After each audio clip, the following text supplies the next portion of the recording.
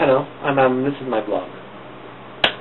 It's been a simple week. I just really worked this week, so I came to an interesting point where my full consciousness regained itself, and as such I'm looking at what's going on in my life, and I'm kind of wondering what's happening. And looking at it, and also the week, a few things are happened, or going to happen. The summer solstice happened, and now every day even after today, until the end of this year, it's going to get darker and darker, and every day will be darker than the last. Which is just a fact, but it's fun to say anyway. Another thing is that on the 23rd of this month, we're going to see a supermoon. I still have one plant growing in my garden. It's not dead yet, though it's either a weed or it's actually the thing I planted. I'm not quite sure.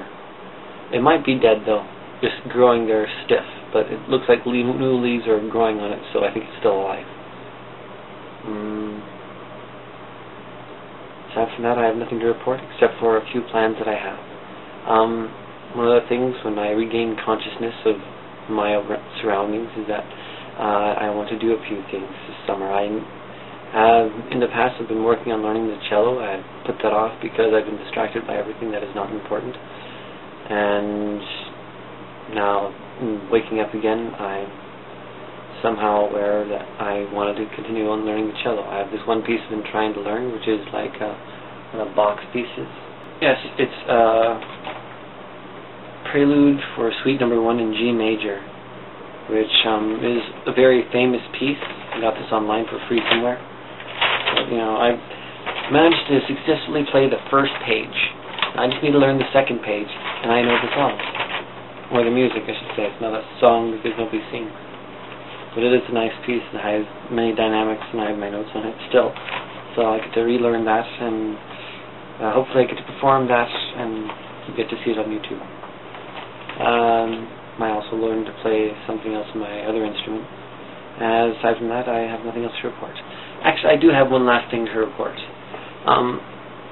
As has been on, I think, Firefox and Google, there's been a warning about the NSA apparently monitoring all our actions, which is a funny thought because I've been collecting comics and stuff for a bit. The most recent one I have was that it talks about the social media and what it does, and that it collects your information and it tracks your habits of buying, liking, and other things.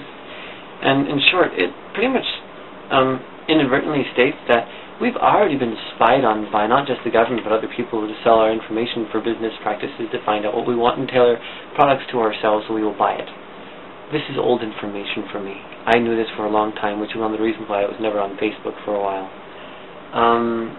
But I realized at a certain point that having a digital presence is a good idea.